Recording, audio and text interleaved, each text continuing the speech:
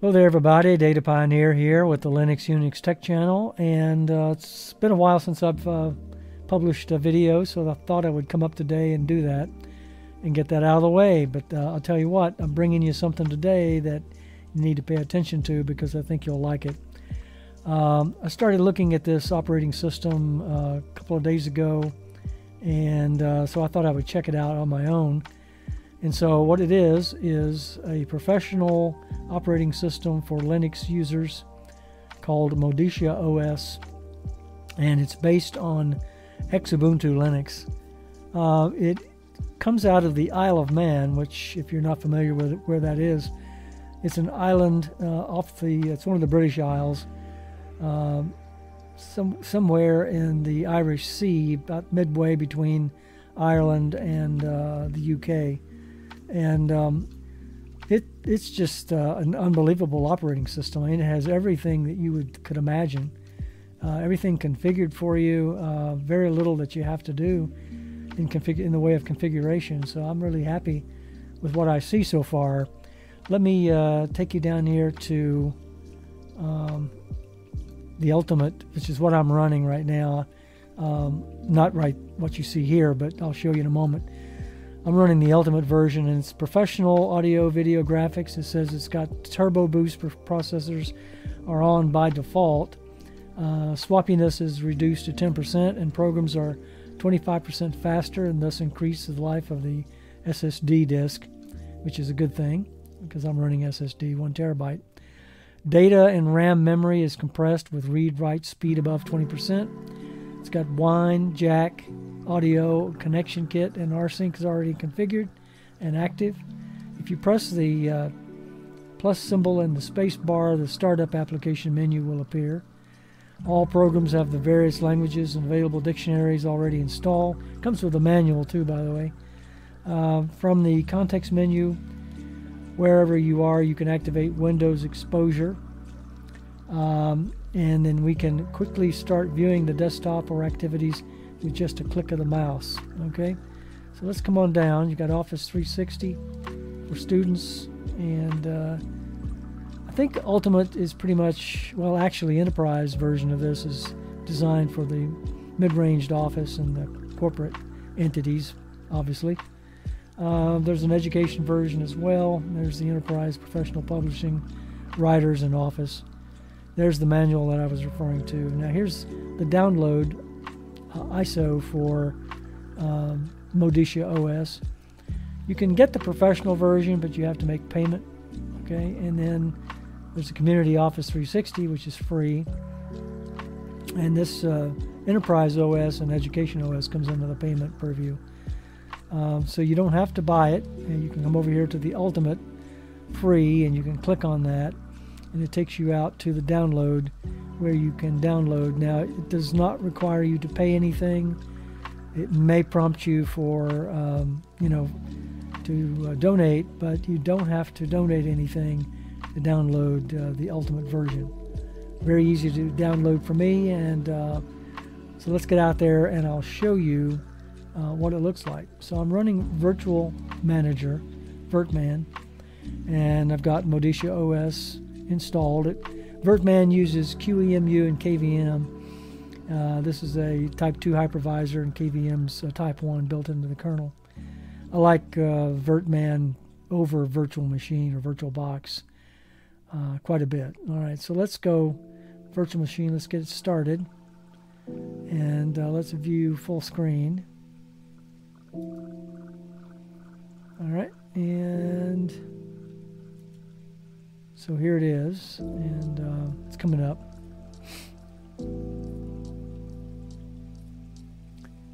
So take a look at Modicia OS. I'm telling you, you won't regret it. Put in my password. I've already got it installed. I'm not going to walk you through a Calamares installer. Everybody knows how to install an operating system these days. I'm in a virtual machine, so it's telling me that I need to check my video drivers. What I'm going to do is I'm going to right click and let's see, hold on a second.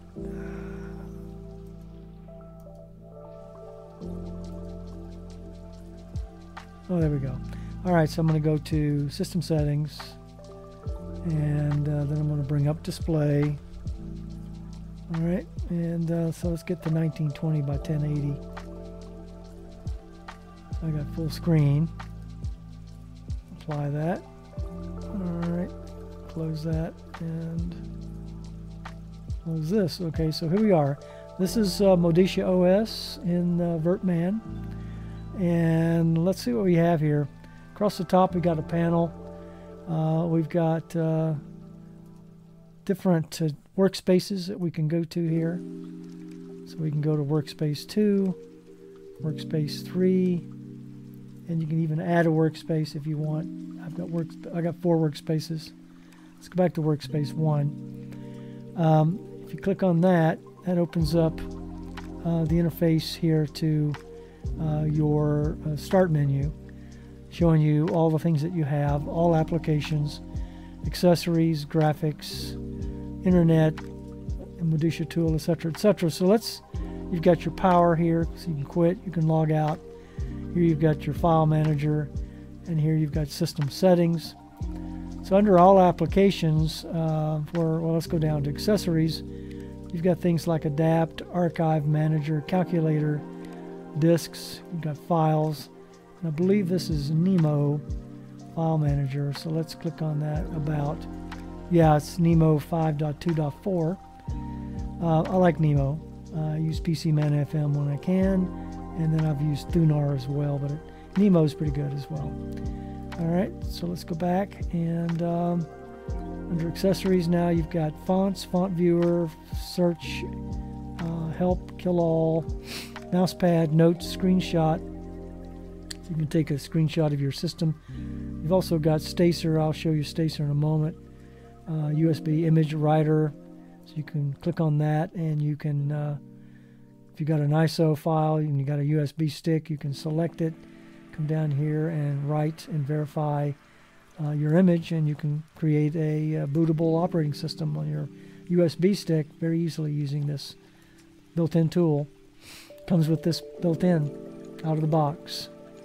Alright, so let's go back to accessories, and where were we? We were at image writer, USB stick formatter, very good, virtual keyboard, and XF burn. For graphics, you've got things like a document scanner, document viewer, font forge, GIMP, Inkscape, photo collage, Ristretto image viewer, etc., etc.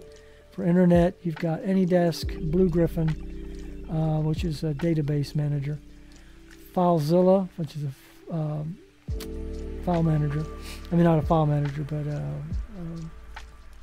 FTP manager, FTP utility. Firefox, web browser, and Telegram. Now, it doesn't come with Brave, or doesn't come with Chrome or anything like that. It does come with Firefox. Not sure which version it comes. Let's go ahead and open it.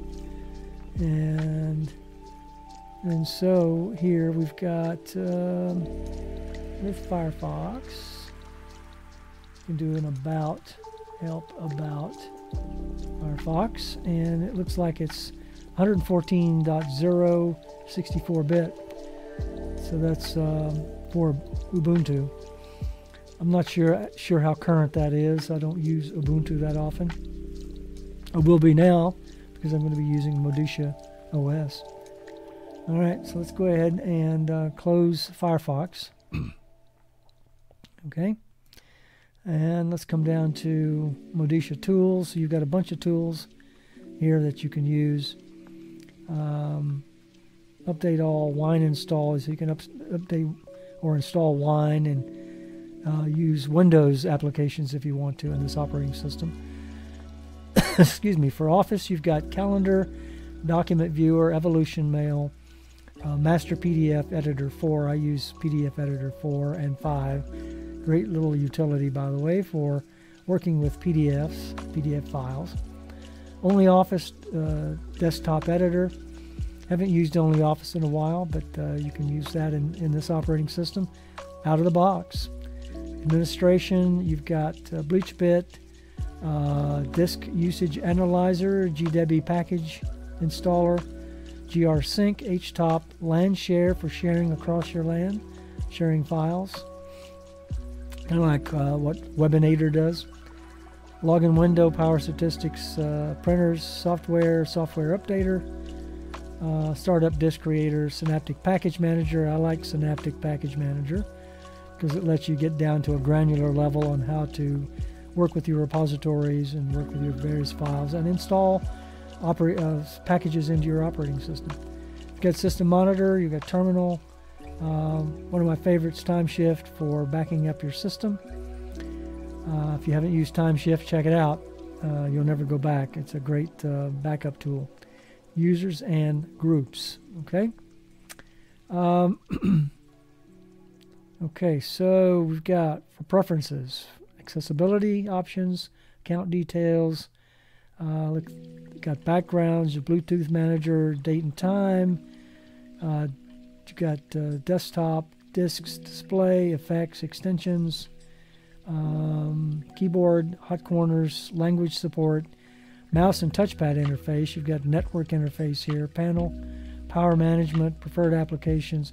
You got everything you could ever, hope to have in this operating system. It's a very professional operating system for professional Linux users. You got startup applications. You've got system info, system settings, themes, you name it, workspaces, audio. You've got Audacity. I'm very glad to see that. Audacity and sound recorder, XF Burn. For video, you've got things like Cheese, Curl, Curlu, or Curlu. You'll see you've got DCP player, Handbrake. I've used Handbrake before. I like it. Caden Live, use it all the time for creating videos and editing videos. VLC Media Player, use that quite a bit for playing media. And so that's what we have there. So let's get out of that. Let's come down here. We've got Show Desktop. We've got Files, which is, of course, Nemo. All right, I showed you that already. Got System Settings. And if I click on that, here are all your system settings. For appearance, you've got preferences, and a lot of these are covered in the other things I've shown you. And administration, okay?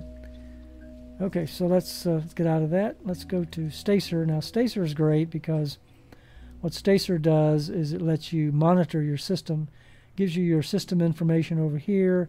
Got a bunch of things here in this sidebar, things like uninstaller, your processes, your services, your search, your system cleaner, that kind of stuff. Startup apps, your dashboard that we're currently on, settings, GNOME settings. Here you've got CPU usage, so it keeps track of your CPU usage. I've got 4 cores here and 16 gigs of RAM. And then this virtual machine memory uses my memory from my desktop and CPU. Memory here, 1.2 gigabytes out of 3.8, not bad. You can expect to use something around that for a virtual machine. This is VirtMan. VirtMan is a little bit lighter than virtual machine or VirtualBox. For the disk, I'm using 14.5 gigabytes of 28.2, actually 32 gigabytes, but that's okay. It's only seeing 28.2. I'm sure the virtual machine or Virt Manager is using some of that. Downloads, upload speeds, that kind of thing here in Stacer. Okay. All right. So here we've got the USB stick formatter. We've got LAN share. So if I click on that, you can see here that you've got you can send files and receive files using this application. So it's a local area network share utility. All right. So I've got Evolution Mail. I don't use that anymore. I use Hey Mail, which is web-based, and I don't plan to go back. Firefox web browser, you can install another web browser if you don't like Firefox. You've got OnlyOffice desktop editor, you've got Master PDF editor 4, you've got XNView multi-platform, never used that, don't know what that is. If you do, let me know. VLC media player, Audacious, which is a music player, and then you've got your trash. Come up here, you've got a Conky that's showing you your CPU usage, your RAM, and your system usage here. A couple of things I didn't touch on here. You've got snapshot, so you can take a snapshot here. Current window, selected area, whole screen, you know, regular snapshot stuff. Here you can do an F search for file search, kill all to kill all processes. Come across, you've got your total download upload speed. That's the LAN share stuff again. I'm connected to wired network, as you can see. This thing found my current location, Asheville, North Carolina, and it set up a weather application in the panel for me, which is kind of nice. If I click on it, it should give me more weather, and it does. Clear skies currently in Asheville. Light rain tomorrow, it says, and clear skies Thursday. That's nice. And so here, for time and date, so I've got no events scheduled here. This is the 6th of June, 2023, and I can do my date and time settings, configurations right from this calendar. Okay, so if I right-click, I can create a new folder on the desktop, create a new document.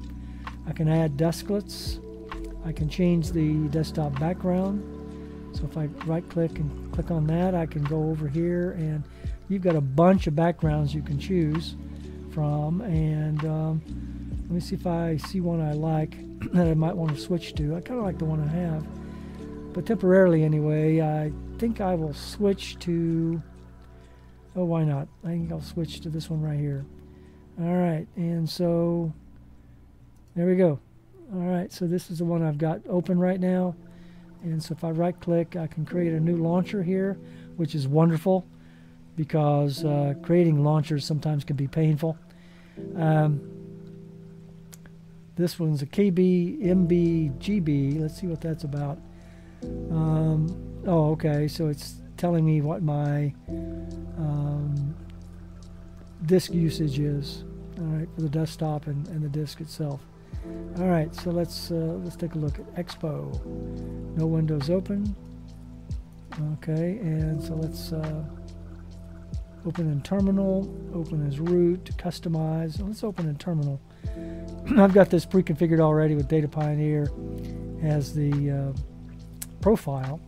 And so if I do an IPA, you can see that my IP address is 192.168.122.1.222/24, so it's a Class C network. And let's clear the screen. If I do a, let's see, what do I want to do here? If I do a ls.-lh, I don't have anything there. Let's do a pwd to see where I'm at. Home Data Pioneer desktop. So desktop, it goes to the desktop by default instead of just your home folder, which would be for me Home Data Pioneer. If I do a df-kh, I can see that I'm using right now 55% of the allocated virtual drive, where Modicia OS is installed. Okay, and so I've already updated the files, so I don't need to do that, but it uses sudo, and by default, when you set up your user, sudo privileges are assigned to that user, so you don't have to worry about, even in the installer, there's no box to click that make your user root user for sudo purposes. It's already done by default. Okay, so this is a quick look at Modicia OS based on XUbuntu coming out of the Isle of Man. Highly recommend you take a look at this. I'm going to put this thing on bare metal. I've got an Acer Aspire laptop, fairly new, and I'm going to install it on there and replace Tuxedo OS that I'm currently using, which I like, but after looking at Modicia OS, I like this even better. And so this has been Data Pioneer with the Linux Unix Tech Channel. Hope you enjoyed the video. If you liked what you saw, go ahead and click that thumbs up to give me support for my channel. If you haven't subscribed to me yet, go ahead and hit the subscribe button. and subscribe to my channel. So this is Data Pioneer with a Linux Unix Tech channel. Have a great day. Take care. Bye-bye.